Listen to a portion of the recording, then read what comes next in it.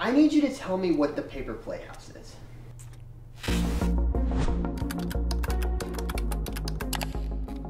There's a neighborhood, and in the neighborhood there's this random house where this man lives that went crazy. So when you drive by, there's just a random house with a bunch of paper plates on it. The paper plate house is kind of like what you said, an urban legend. It was scary. We walked up there, we grabbed plates, and we bolted. We got back in the car and pulled off. Well, it's certainly a captivating story, but how much of it is actually true? All throughout high school, I had heard rumors of the elusive paper plate house, but never actually seen it. Which begs the question, does it even exist at all? I've never been to this house before. I don't know what to expect. As far as trying to get an interview with the guy who lives in the house. If he was sitting on his front porch and you walked up to him and asked for an interview, I think it would end poorly for you. So I would advise against it. I've never even seen the dude. We don't know what it is. Don't you want to know? No.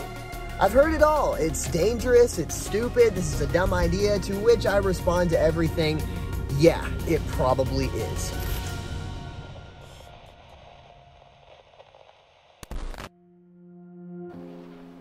It was back in April of 2021 when I decided I wanted to document the paper plate house. Now, obviously, I'd heard stories about this. I'd heard the rumors of this house with paper plates all on the outside. I'd heard that the guy inside was pretty hostile towards anyone who came near the house, but I'd never actually been there before. With all of this in mind, I called up my arch nemesis, Brett Helms, got a skeleton crew together, and decided to go and find the paper plate house and document everything.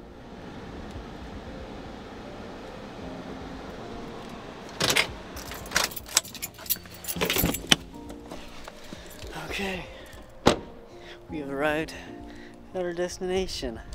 Levi keeps telling me something about paper plate house. I'm not even sure if that's real. It's kind of ridiculous. Hey! You're already rolling, dude. Look at you. You're doing a great job. Okay. Let's get to a place where there aren't as many shadows. Welcome to my house. I've been doing just a little bit of, work on what we're going to be doing this weekend. We're going to go see if the paper plate house is real. It was mainly just kind of a, a myth, if you will. A lot of people talked about it, but I'd never actually been there, and I still have not been there, so. Because it doesn't exist. No, look, here's the thing. I've got pictures. I've got pictures of plates. People have taken plates from them. That's not what I want. Oh, I see what you're going at. No, this is totally not it. That's cute. No, okay, look. Whenever you Google paper plate house, nothing comes up, right? I see some. Nothing, that's not the paper plate house though. It's just interesting to me that nothing comes up. There's nothing on Reddit. There's nothing on 4chan. There's nothing anywhere you can find about it. No information, so. We think it would get more attention. There isn't any attention because nobody knows it exists except for, people that are in high school. Brett was obviously skeptical when he first heard the rumors of the paper plate house, as anyone would be when they first hear them. With both of our doubts in mind, though, we headed to the coffee cone near where I live to meet up with Trent, a high school friend that I had graduated with. I've already talked to Trent a couple times about the house. He seems a little sketchy about the house so far, but we're planning on just getting this short interview really quick, and then we should be good to go and try and find the house. Hey bud, we're shooting, so you're good to just be normal. This is Brett, he's my DP. Dude, that setup's so cool. That's Iona, and these are just my my friends from UCA, and we're just here to do this really quick so that you can get out of there and get to your job. Sure. Whenever you are ready, we can shoot it. Do you want to sit down somewhere? Yeah, absolutely. I just wanted this shot. So I just kind of want to sum this up as in one big question. What is the paper plate house? It's something that I was told about in high school, and around here there's not much to do. So you get bored, and you're a teenager. You get a car, you got friends, and it's just, as far as I know, it's a man, and it's a man who has a mental disability, and we were bored, so we went and took advantage of whatever he had going on there, basically, is what it is. I hate to be that guy, but why? Why would you do something like that? Well, now that I think about it now, I'm like, man, we were just probably bothering that poor guy. But at the time, it was the plates. We would go for the plates. These plates would be on the outside of the doors, and they would have all these different things written on them. Everything that was written on the plate was biblical. It was about the end of the world, about the end times, and I don't know, it kind of gave us a little thrill, a little boost of adrenaline. So it was a late night. We pulled up. There was 5 of us in the car. I wasn't even going to go, and they talked me into it. 2 of us went up there, and when we got up there close to the house, he had the TV on, and it was full blast volume. I mean, we could hear it from the outside like we were inside. And there were the plates on the door, and we walked up there, we grabbed plates, and we bolted. I've heard a lot of rumors, things like he's pulled a gun on people before, or he's sitting outside throwing rocks at people, or yelling, or looking back at it as a almost 20-year-old, looking back to like what I was doing at 16. It's probably just some dude that likes to put paper plates on his door, and I hope you get to talk to him. I hope so too. And I hope you get to figure out what's going on there. Yeah, I do, man. As we wrapped the interview, we hung out with Trent for a little while longer because he was the only one that really knew where the Paper Play House was. He was the only one who had been there before. So he wanted to give us a little bit of directions for it. We didn't have an exact address, but we did have a vague radius sort of where the Paper Plate House was located. So with that in mind, we hopped into our cars and headed towards that radius.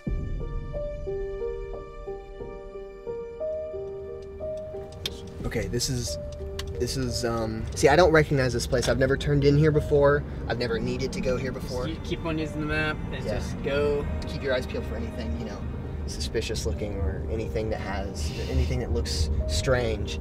I think a lot of this already does. Like, what is that? A school? Oh, there's a school, yeah, in the middle of the neighborhood. Somewhere around here, maybe? Okay, wait, what? Hold on, what is that? What? It's a graffiti house. Okay. Hold on. It looks weird. It's like a fully spray painted house. We can go down that way and look. See, we're about. Oh, to, you're just. Yeah, okay. we're just going around here and there. Yeah, turn. It's got to be in this neighborhood somewhere.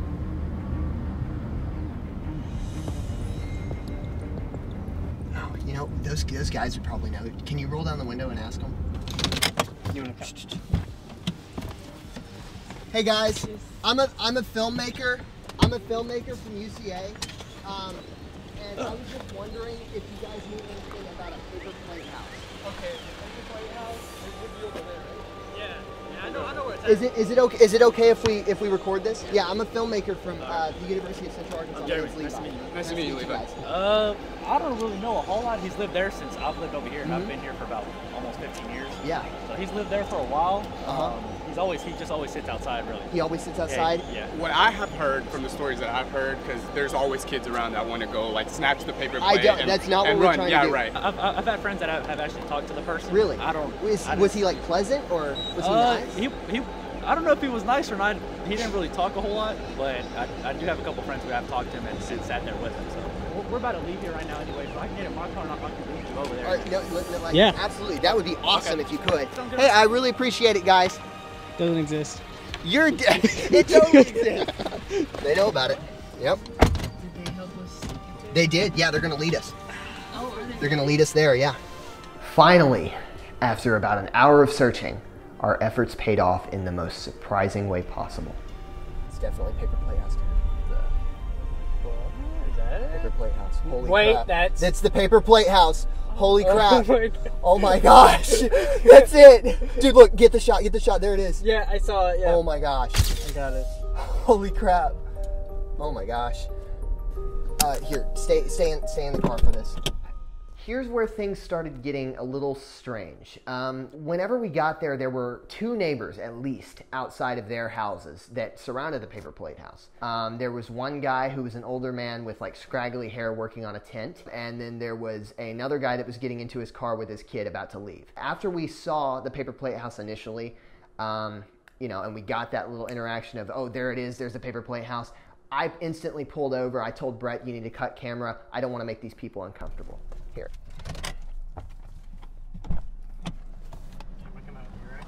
Yeah, come on out with me. And we'll... Hey there, sir. Hi, my name's Levi Smith. I'm a filmmaker from the University of Central Arkansas. Yeah. It's nice to meet you. Ziggy. Yeah. So is it all right if I talk to you for just a couple minutes? Okay. You know what the whole deal is, though, yeah? I don't. Is it all right if we have a quick interview with you? Well, I can have a quick interview with me, but I mean, let me explain something to you. Because I've only known him for about 3 years or so, okay? But when he was in his 20s or something, he got in a bike wreck. I see. And, you know, he got plates in his head and stuff like that. And I don't know who put him over here by himself. That's a rundown trailer or whatever. And this lady takes care of him back and forth. He starts writing verses down on his paper plates to express himself and everything.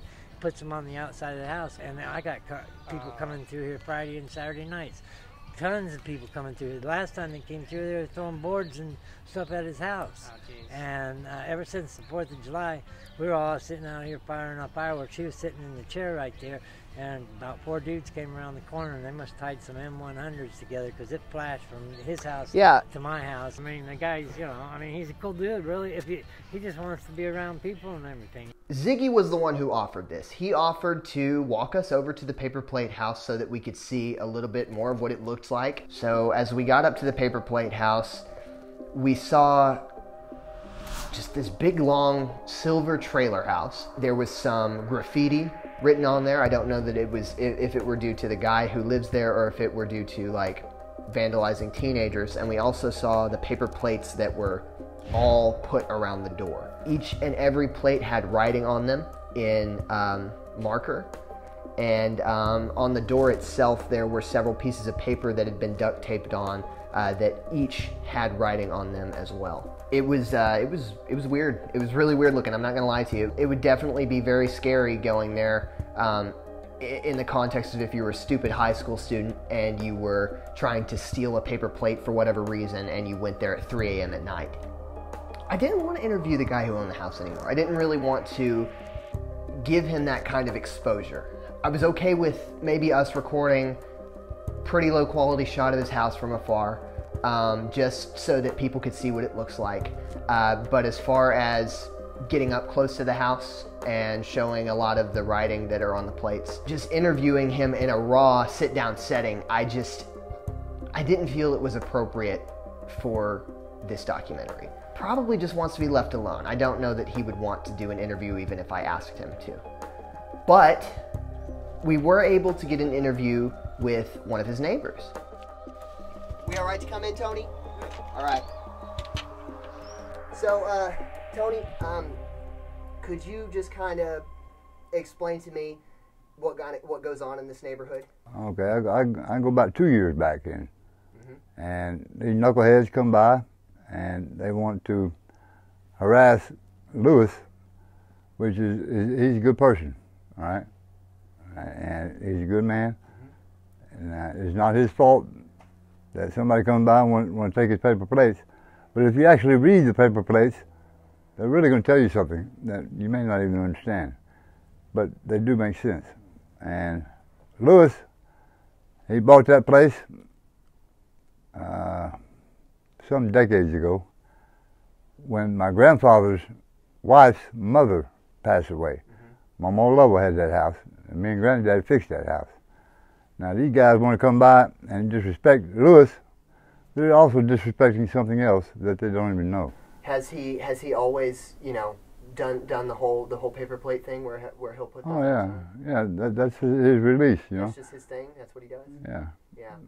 Well, and he's not hurting nobody. No, absolutely not. But at night, if them knuckleheads come around, I will chase them. I'll chase them with the biggest stick I can find. Yeah. I will. Say right now, everybody that was thinking about visiting this house was listening to you right now. What would you tell them? Just be respectful, and Lewis will be respectful. If you're not respectful, Lewis may not be respectful. And the neighborhood may not either. Don't disrespect the ground you're walking on, because it's not worth it. We've had neighbors that have caught them in a car at the church over there, and it's like, you know, they let them go. And that's the thing to do. But, you know, you just need to understand, man, leave the dude alone. Yeah. Then, yeah, leave Lewis alone. We will. So after our interactions with Tony and Ziggy, we thanked them both for all their help, and we went on our way. The crew and I had some dinner that night, and then we said bye to one another afterwards, and everybody went their separate ways. Seeing the paper plate house in person and hearing the stories behind it was probably one of the more influential experiences of my life. There are so many horror stories about this that I had heard about in high school that when you compare them to the real thing, a lot of it is just fluff and fabrication. For example, there were never any guns pulled on teenagers. That was a rumor that got started by people going to his house on the 4th of July and shooting firecrackers at his house. Another thing, the house is not in the middle of nowhere, as I'd heard several times. It's actually in a neighborhood where a bunch of people are there and they are subject to this harassment on a weekly basis. Finally, the person who lives in the paper plate house is not a hostile, schizophrenic man who gets his jollies on terrorizing teenagers. It's just some guy named Lewis who had an accident in his younger years and wants all the harassment to stop. His neighbors made it very clear to us that he's a really cool dude and likes to be around people. He just doesn't appreciate it when people trespass and try to steal his property at 3 a.m. Anyone would hate that, and nobody deserves that. In a world consumed by media, social media, where people upload pictures of things, start rumors, and spread lies about people, it's almost impossible for things like this not to happen. But the fact here is that this is just some guy expressing himself in the best way that he can. And with that in mind, I feel that the safest thing that could come from all of this is that the paper plate house remain an anomaly of Arkansas.